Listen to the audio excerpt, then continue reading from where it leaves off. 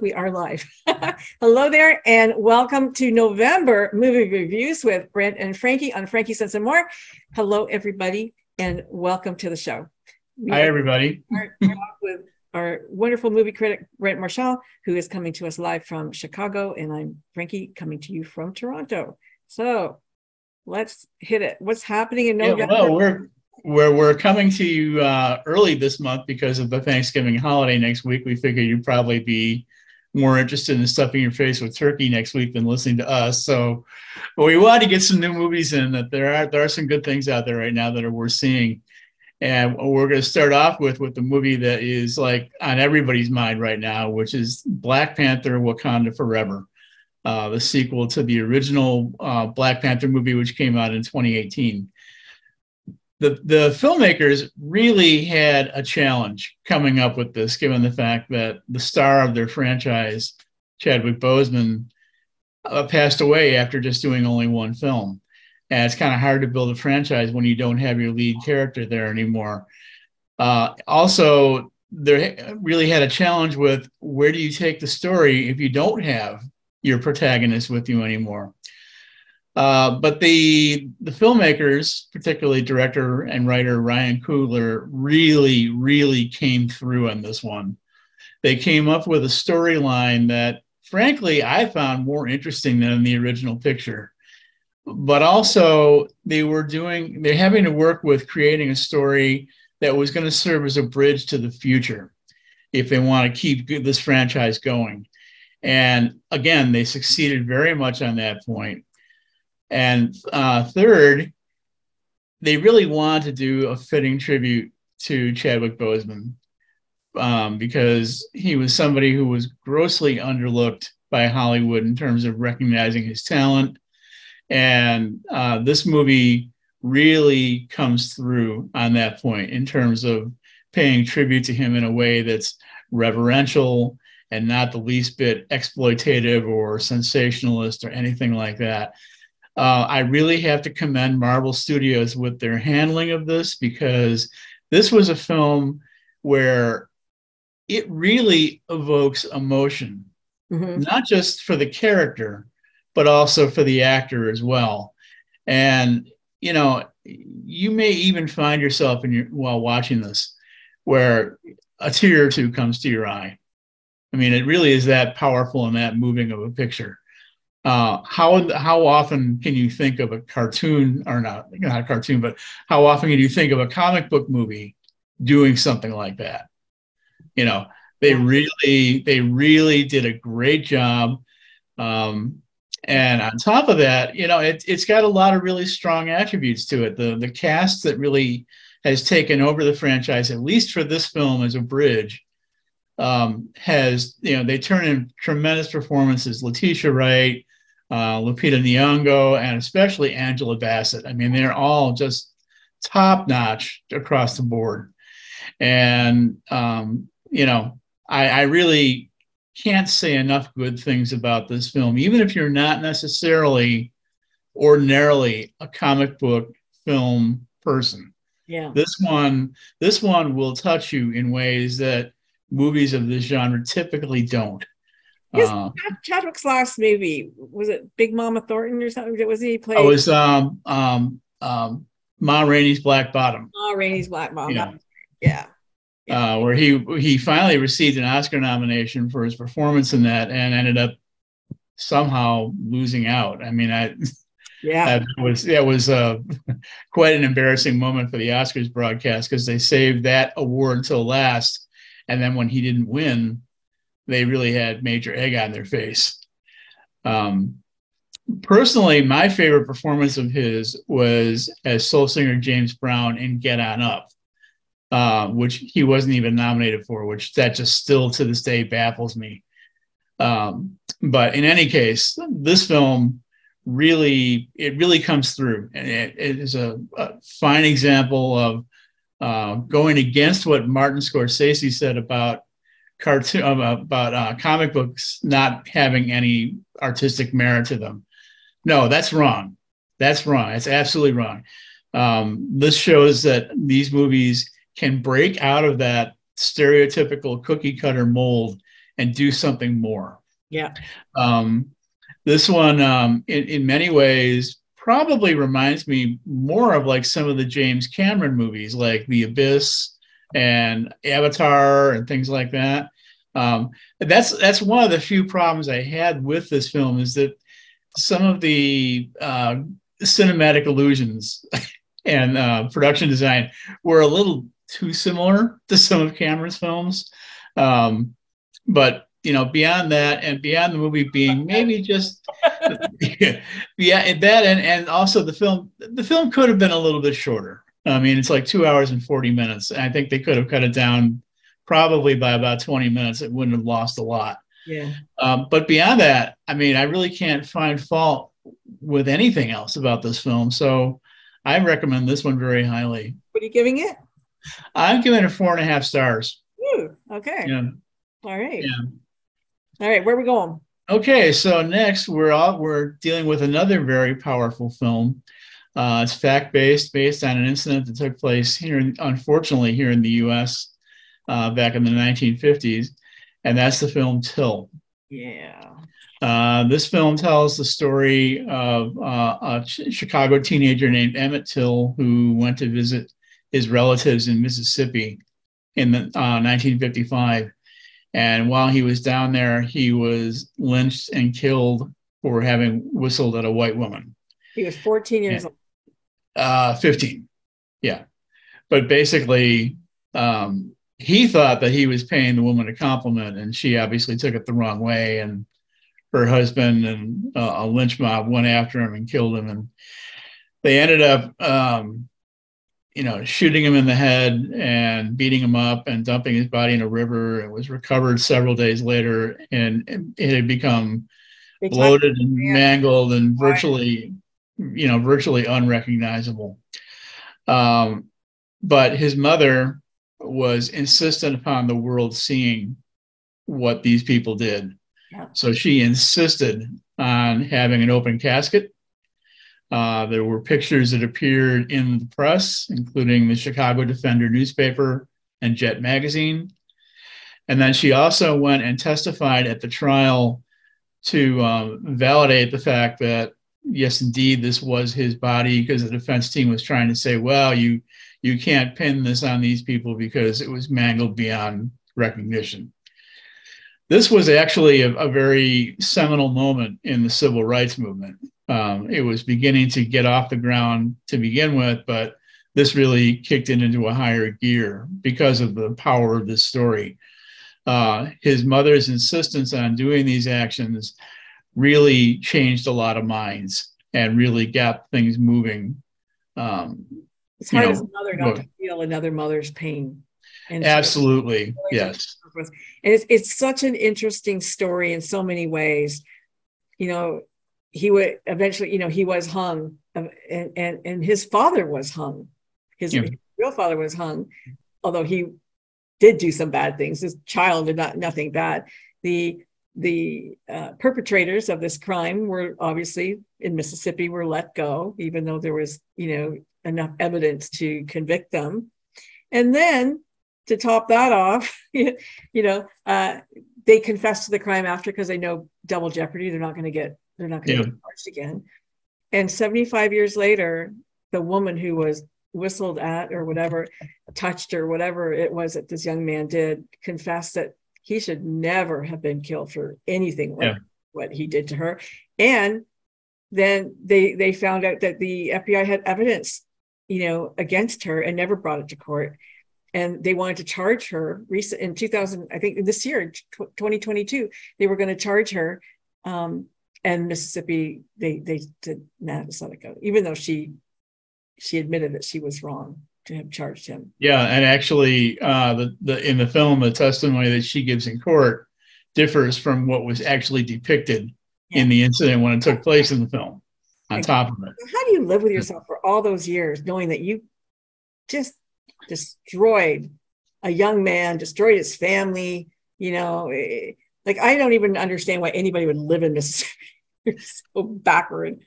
Sorry. Well, yeah, I mean, the one thing that the film does show is that even though things may not be perfect now, they have come a long way since then. And, you know, The fact they it's wouldn't even important. consider it now, Yeah. when I she could mean, past. yeah. I mean, it certainly shows that we have made progress in moving things forward, even if we haven't necessarily reached the ultimate goal that we're striving for. Said, you know what? Yeah, we're gonna accept that testimony. We're going to charge you, but we're gonna let you're 75. We're just gonna let you know Yeah. be on parole or something. But at Yeah. least the action was taken to say, yeah, we were wrong. Well, and the one thing that if you know there is any kind of good thing to come out of something like this, it ultimately resulted in the passage of the Emmett Till anti-lynching That's law. true. That's true. You know, and that just it took a long time for that to happen. It just happened this year, and this incident took place in 1955. So I mean, you know, it's I mean the wheels of progress are slow at times. Yeah. It's not a law to do that, to take the law into your own hands and do horrible things to other people. Now the one thing there are a lot of really good things to like about this film in terms of the period piece production values are top notch, but most importantly, the performances are just absolutely outstanding. Particularly the actress who plays Emmett's mother, Danielle Deadweiler. She is considered a very, very strong frontrunner for the Oscar for Best Actress, and I think she really deserves it. I mean, she is just so powerful, and this is a great showcase for her. She has done other movies and TV shows, but nothing that's ever really been terribly prominent. This really is a breakout role for her. And I really hope at this point that she at least gets nominated, hopefully wins, because her performance is just so moving and so powerful that she really deserves the award for her performance here. Now, one thing I do want to caution viewers on, this is a hard watch. This was the kind of film that there was no way that they could water it down to make it more palatable, given the way the story unfolded in real life. They shouldn't be discussed. Now, yeah, now it's not, I wouldn't call it gratuitous and I wouldn't call it grotesque, but it's certainly disturbing. And viewers really should be prepared for that going in. If that sort of thing really bothers you that much, then don't see it, because you know it's just going to bother you too much. Yeah, I mean, I read some reviews where people go, "Oh, you know, they shouldn't make movies like this," or you know, this is really hard to watch. It's like, but that's why they make movies like this. Yes, and it had to be truthful to the story. I mean, if they started diluting it to make it more palatable, yeah, well, then the impact of what the story was all about to begin with would be lost. Exactly. You know, so I have to commend them for having the courage to proceed with something like that, especially for something that is going to be going into, you know, a mainstream movie house, released by a mainstream distributor, to, you know, have that kind of effect. Yeah. I think one thing that did help it is one of the supporting roles in the film is played by Whoopi Goldberg, and she was also a backer of the film. This is something that's obviously very near and dear to her own heart. And I think that helped to carry some clout to move the project forward and to help it get, you know, more of a wide distribution. Yeah. So that certainly helps. And she gives a fine supporting performance in the film as well. She's a good actor. Yes. So I give this one 4.5 stars. Awesome. Wow. Yeah. 4.5 stars, guys. I'm being generous today. Okay, so next up, in a very different turn, we have a film called Triangle of Sadness. And this has been kind of a sort of a sleeper success in many ways. It's the kind of film that you wouldn't necessarily think would be terribly popular with audiences, especially mainstream audiences. But at least here in the U.S. and particularly here in Chicago, where I am, this is getting a lot of play. It's been out for a while now, and it's playing in a number of theaters. And wow, what a strange movie, but really, really funny. Yeah. This is a film that basically, you know, it's a socio-political commentary on the relationship between the haves and the have-nots. And you see a group of one percenters who are on this luxury cruise where anything that could go wrong essentially does. And suddenly they become very dependent upon the crew, who they often look down upon, to basically save their behinds. This movie gets huge laughs out of a lot of sight gags and situational comedy. Not having to rely on one-liners to get your laughs is a tricky, prospect to try and do. But that's very typical of this particular director. He's a Swedish director named Ruben Östlund, who's done other movies kind of in the same vein. One was called Force Majeure, and another one was called The Square. But this one, I think, is probably his best. It's just really outrageously funny, and you find yourself laughing at a lot of stuff, really belly laugh nature. I mean, look at Woody Harrelson. Surprising role. It's, he's really very well cast in the part, because he plays the captain of the yacht, and he spends most of his time drunk and locked in his cabin. But when you look at the way that the message that this film is trying to deliver, it's giving you kind of a statement on our times at the moment. You've got a wayward yacht, which is sort of, very symbolic of the ship of state, shall we say, of the current society. And you've got a drunk at the helm. I mean, what more can you say? I mean, it's really a perfect metaphor. And when you meet all of these one percenters, they're just like off in their own little worlds, clueless, totally lost. And you see, in addition to a lot of the arguments related to economic inequalities, you also see arguments related to gender inequalities and social inequalities, and the amount of status and influence that people are able to have. I mean, one of the people who is on this boat, who's being exalted for her prowess, is as a social media influencer, which I think is an absolutely inane, type of profession to begin with. When people go, I'm a social media influencer, like, what? What the hell is that? I mean, what the hell is that? Who knows? I don't know you. I've never heard of you. This is hilarious. Now, the one thing that I should caution people about is it is a little bit long. It's another one that's about 2.5 hours, which is really kind of unusual for a comedy, but it's not terribly unusual for this particular director to do a film of that length, because he wants to definitely get as much in as he possibly can about the message he's trying to deliver to viewers. So, but it doesn't seem like it's that long, because you're spending so much time laughing. Yeah. I mean, it's really hilarious. So I recommend this one again, very highly. And if you can see it in theaters, by all means, try and see it there while it's still there, because it looks good on a big screen. It's interesting also in the fact that where they filmed this movie, the yacht itself, it was a boat that was one time owned by Aristotle Onassis. Oh, really? Yeah. So it's kind of an interesting little irony involved in the backstory of the production. So yeah, that's funny. All right. So this one gets 4 stars. Okay. And we need a little laughter in our life right now. Yes. So next we have the latest film from the acclaimed Mexican director Alejandro Iñárritu, and that's called Bardo, False Chronicle of a Group of Half-Truths, which is a rather lengthy title, but then he's known for having movies with very lengthy titles.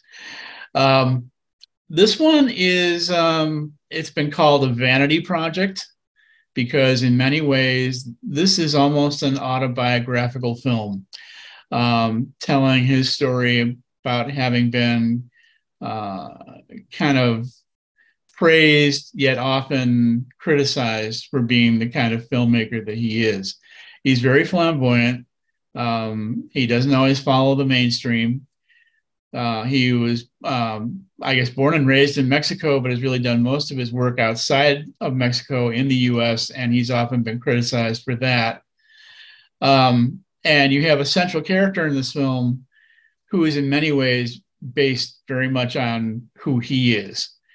Bardo, for those who aren't aware of it, is the place or the state of mind that some Buddhist schools of thought refer to as the place where you have the world between worlds. Yeah, sweet. And reborn. Yes, and essentially, the lead character in this film, he's a respected journalist and documentary filmmaker who finds himself in situations that seem to be kind of surreal. And he finds things going on around him that he doesn't quite understand. And he also finds himself examining issues that he's never really given a whole lot of thought to, like his relationships with his colleagues, his relationships with his family.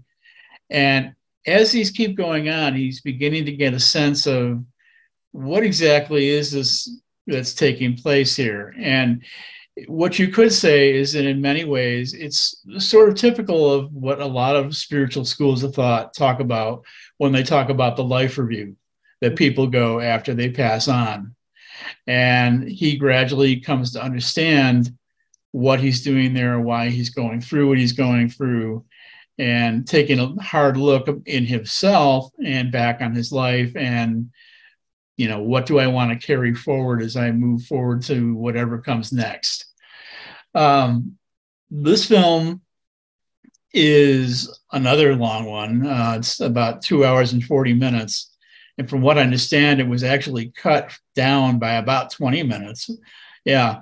And that's, for me, that's actually probably the biggest problem with the film, is that it's just too long. I mean, but then again, as a vanity project, it's going to be self-indulgent. And I got to get it all in.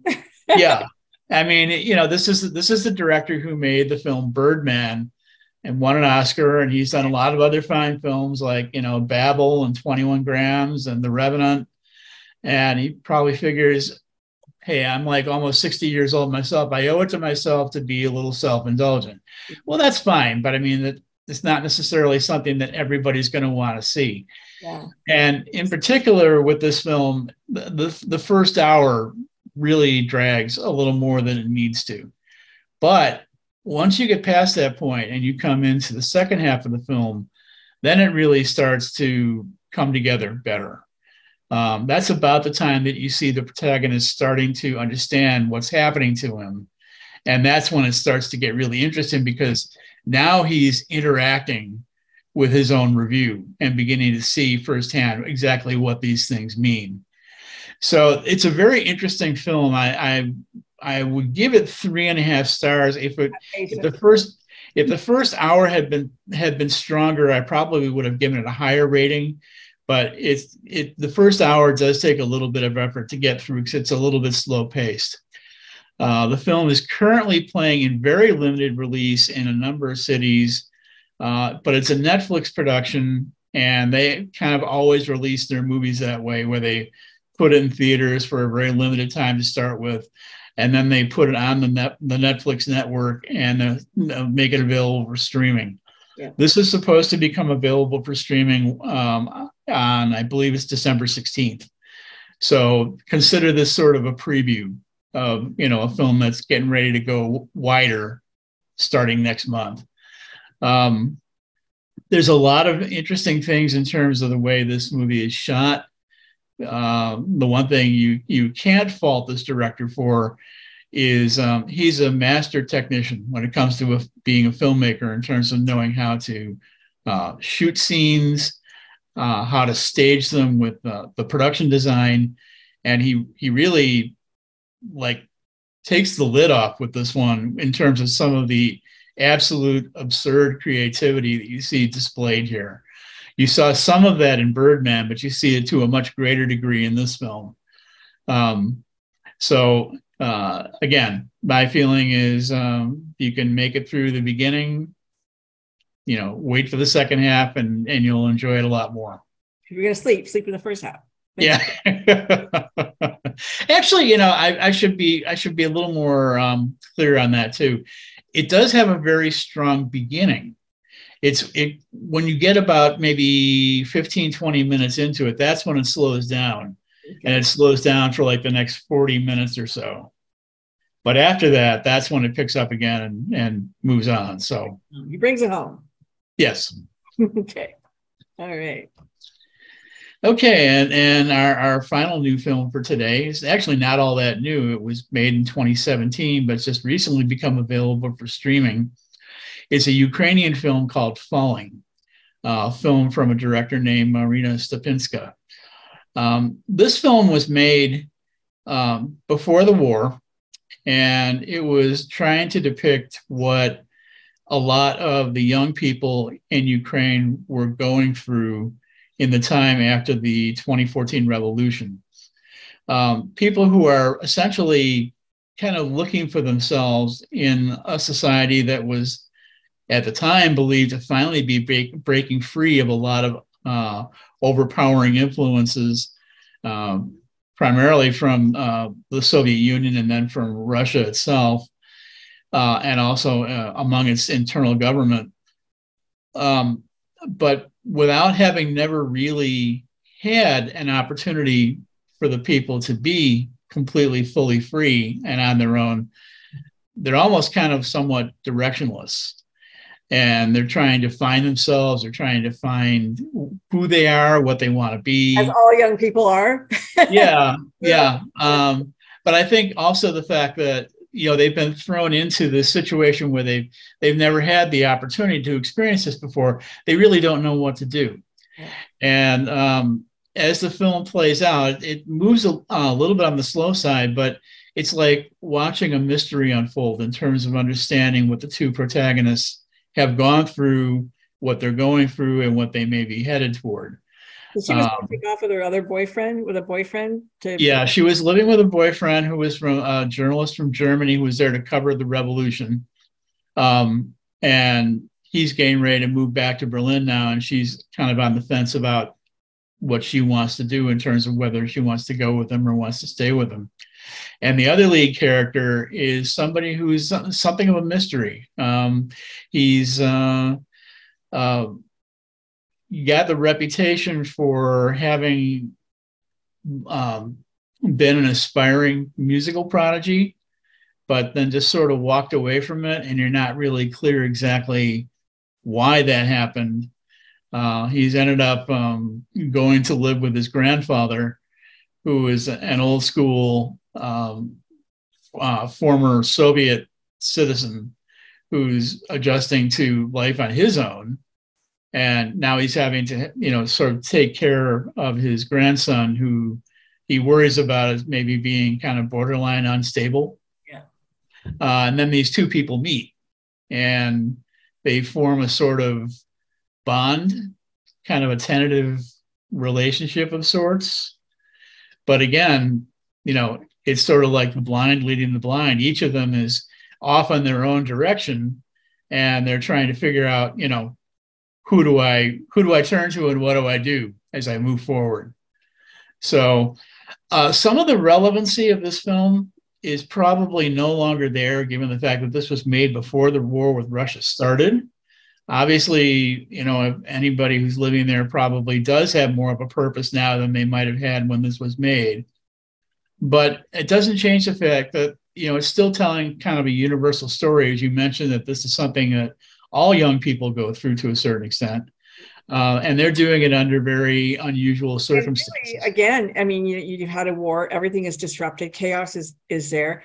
And what will I be in my own country? What country will I do my thing in? What will I become? Things are so unstable and so unsettled, so many questions, more questions than answers for young people, really. Exactly. And, one of the things that's important is that this film, like a lot of other Ukrainian films that have maybe not received a lot of attention prior to this point, are starting to service to show exactly what an incredibly turbulent decade these people have had. first of all with the internal strife with the Maidan Revolution in 2013, 2014, and then having to recover from that, and then now face the war with Russia, and talk about being put through the ringer. It's just incredible what the people of this society have had to endure, much more than I think most people outside of Ukraine are really even aware of. But these films help to bring all of that to light. And I think that's important to see that this is a society that's really struggling to find itself. And, not only just in terms of its mere survival, but also in terms of what's next. I mean, what do you do for the future? So this one is a good film. It received some recognition at the Cannes Film Festival in 2017. And I'm glad to see that it's finally available now. And I would give it 3.5 stars. Cool. And it's available for streaming. Yep. So that's where you can catch it. Yeah. Okay. Right. So those are our new movies. I do have a few little announcements I want to add before we close out today. One of them is the fact that a movie we reviewed last month, Moon Age Daydream, the documentary about David Bowie, is now available for video on demand and on Blu-ray. Awesome. So if you didn't get a chance to see it in theaters, now you have a chance to stream it or own it. And it's well worth it. I recommend this very highly. Great documentary. I think you gave it a 5, didn't you? Yeah, I gave it a 5. Yeah. Yeah, and it's really quite good. So next, I also wanted to let viewers know that I just finished streaming the St. Louis Film Festival, and I have a blog that's gone up that has reviews of the 8 films that I watched. And one of the films in particular that I watched, that you just had there we go, just had the poster up for, is a film that I think is really worth seeing, and I recommend it because this is playing at a number of film festivals. So if you have a festival coming up in your area, you might want to check to see if this is on the schedule for it. It's been playing at quite a few other festivals to this point, and it's going to be playing at some more. And their website keeps viewers up to date on where it will be playing. It's called A Crack in the Mountain, and it's a film about a cave in central Vietnam that's believed to be the world's largest cave system. And since it's been discovered, people have been wanting to flock there to go see it for its tremendous beauty. I mean, subterranean river and cathedral ceilings and an internal waterfall. Yeah, it's crazy. Yeah, and the film really captures the beauty of this film quite well. Unfortunately, because it's become so interesting to a lot of people now, it's also being threatened by us.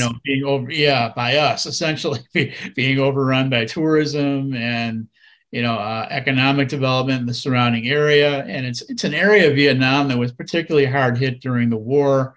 So there's been a lot of effort to try and stimulate the economy and get jobs there for people who haven't had it either at all or for a very long time.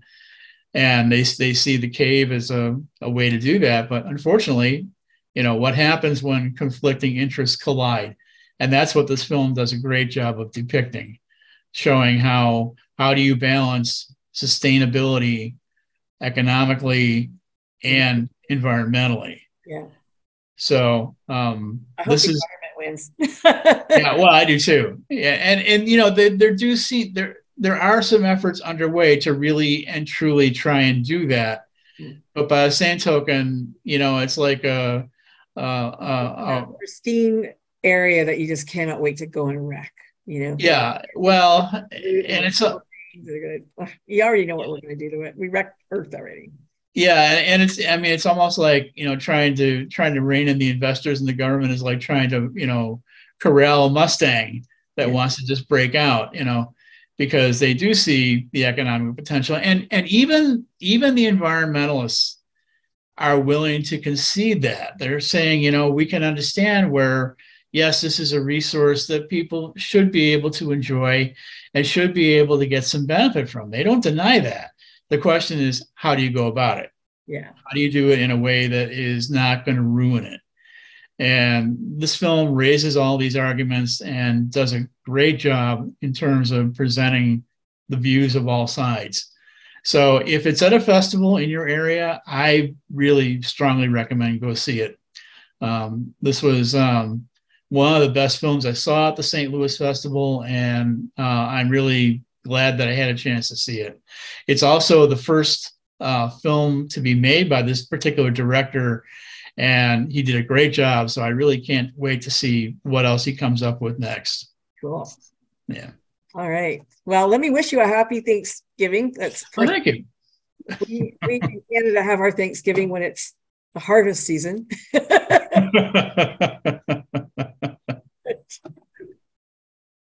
It's when you came to America, I guess. So. Yeah. Well, I'm glad we were able to get this in so that, viewers could see a few things to watch on Thanksgiving if they have the opportunity.